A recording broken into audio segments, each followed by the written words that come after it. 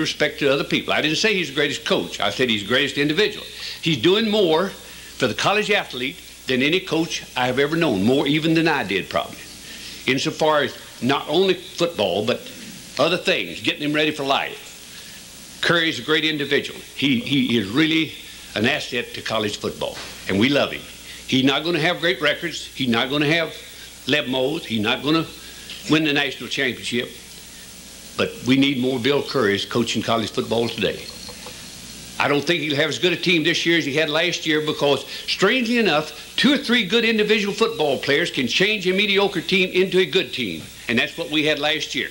Our quarterback, John Dewberry, brought our offensive team up to be a good offensive team. Ted Roof and 2 or 3 of the defensive players turned our defensive team into a good defensive team. And we won more games than I ever thought we could possibly win. Before the season opened last year, at about this time exactly, I talked to Tech alumni clubs, and they would say, "Coach, how are we going to do this year?" And I said, if Curry wins 6 and loses 5, that's fine. If he wins 7, I'll vote him Coach of the Year. If he wins 8, we'll change the name of Grant Field to Bill Curry's Field. I didn't even mention 9, and Curry won 9. There's no way he could have won 9 last year. There's no way he could win the bowl game against Michigan State after losing his key football player. But he did. I'm so proud of Bill. Team this year will not be quite as strong because of the loss of key men. Not all of them, but he lost some key football players. If he wins 7 and loses 4, it's great. If he wins 6, that's fine with me. As for you dogs, you've got a good football coach and you get good football material at Georgia. And those 2 things make winners. I would say that Georgia may be the most underrated team in the country today because they have got good football players that are backed up over there, and they've got good men at key positions, and they have good coaching staff. I would say that Georgia will win 9 or 10 football games, go to a major bowl. So we're all going to see good football, and we're very fortunate in having good people running our football program.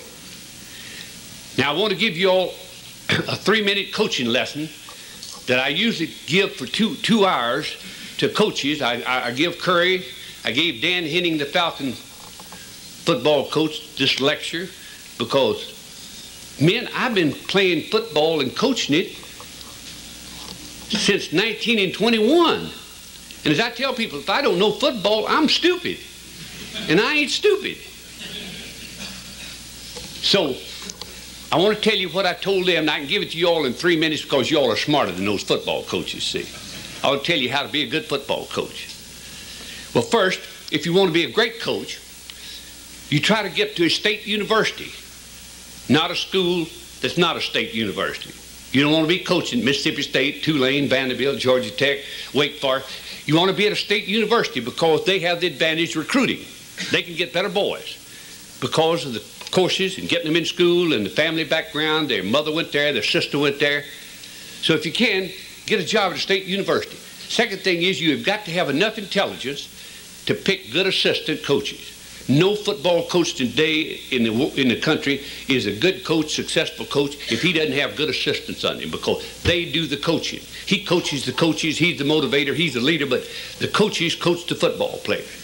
And you've got to have good assistants. That's the one thing, you've got to have enough intelligence. Then you've pretty well got it made.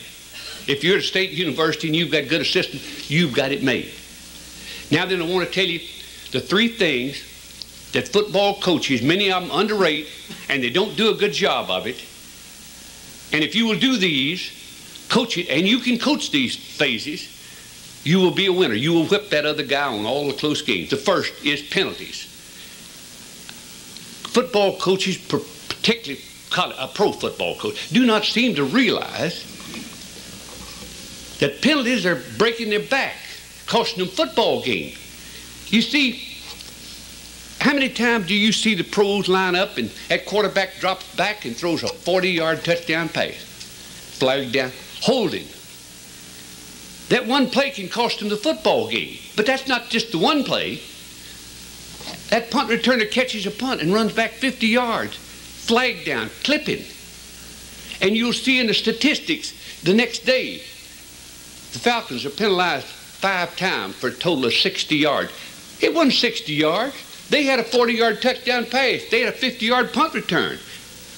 They had many plays called back. You put those in the statistics, and it doesn't look that way. It's 5 penalties and 200 yards. And you can't win doing that. As an example, just let me tell you one example. I told Dan Henning this because I found out that I tried to recruit Dan Henning. I didn't try to recruit him hard because he's a New Yorker and I didn't know enough about him. But I offered him part scholarship, and he ended up getting a full scholarship at William & Mary, so he didn't come to me. But he played the Belly series, Mark. That was what his high school coach believed in. And they played Georgia Tech system, and he felt like he knew Georgia Tech. So anyway, I met Dan. I didn't know him until this year. I didn't want to know him last year. He was a terrible team. And I gave him this coaching lecture. And I said, Dan, you have got to get penalized less than that other team. I said, I'm the least penalized team in the United States every year at Georgia Tech. And everybody, of course, thought the officials were my relatives. They weren't my relatives. We did it because we stressed it more. We brainwashed our players. We can't win if you're holding and we run a long run for a touchdown. You can't win. So we're not penalized. I told Curry about this 3 years ago. Since then, he has been the least penalized team in the ACC twice and the second in the ACC the other time. And that's why Curry is doing better. So I talked to Henning about this. And I'd be damned if the Falcons didn't go out here to play their first exhibition game against the Giants out here at the stadium. And I'm watching the game, listening to it. First series of downs. Falcons got the ball on their own 20-yard line, which is normal. They line up and run 2 plays, and they got 3rd and 7. Typical Falcon team. He drops back, Archer did, and he hit that flanker. Perfect throw, Marvin. Perfect throw, right in his hand. 40 yards. Boy, we're backing down in that team's territory. Flags down. Number 78's holding. So the play is called back, and Falcons are back on the 11-yard line now. 3rd down and big yardage to go instead of in the other team's territory, 1st down. That one play can beat you. But 2 series of downs later, the Falcons come up 4th down. And this Falcon kicker, he boomed one a mile. 53 yards. No run back. Puts the other team back on their goal line, which is where you want them. Flag down. Number 79 left too soon. Called it back. Penalized it. Plays like that, just 2 or 3 of those plays, is the difference in winning football games and losing them.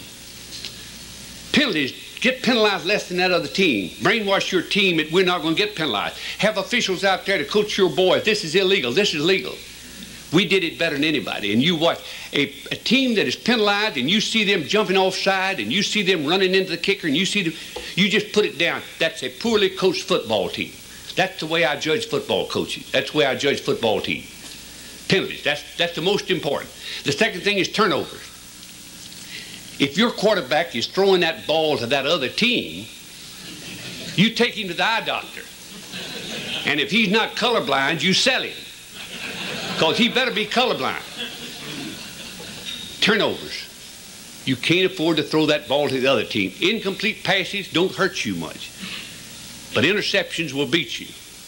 You don't turn that ball over to that other team. And pros do it all the time. And a lot of coaches, college coaches, have copied the pros, and they're throwing from their own 10-yard line. And they're getting beat. I'm about to run over my time. I'll end this by saying the third thing, and I won't elaborate on it, is kicking game. Nayland, my coach at Tennessee, is one of the great kickers of all time, coaches to cover the kicking game. We at Tech played the kicking game better than anybody. We won on the kicking game. We did all phases, you know. They're all phases of the kicking game. Rushing the other team, running back punts, blocking kicks, everything. We did it better than anybody. Those 3 things, you coach better than the other team, and you do what I told you, and you can be a successful football coach. I had a couple other things to give you, but I'm about to run over time, and I'll end my talk with a story about the first football game my grandpappy ever saw me play, and he went back to the mountains to tell my mountain people what it looked like, and this is the way he described the game. He says, I went down there to that there city of Knoxville. Never saw so many people running around. Looked like the county fair was in town. Said they shoved me through a gate, pushed me, knocked me. I'm sitting up in the clouds. Everybody betting 5, betting 10. And then he says a bunch of little old girls come running out. all dressed up in short skirts. He ought to be ashamed of himself. Said he got right down there in front of everybody and jumped up and screamed, "Volunteers, volunteers!" Said I went down there and volunteered, and they said, "Get the hell back up there and sit down." And he said about that time, he said some little old fellas coming out in striped pants and striped shirts. They had a whistle, and they tooted it. And then he says a bunch of little old fellas come running out from a hole in the ground, all dressed up in orange gourds on their head. And then he says a bunch of little old fellas coming running out from that other side. They all dressed up in blue. They got blue gourds on their heads. And they all got down in that grass, and everybody looked mad at each other. And then he said the littlest one there run right up and smelled of the biggest one. The damnedest dog fight broke out you ever did see. May the Lord bless you.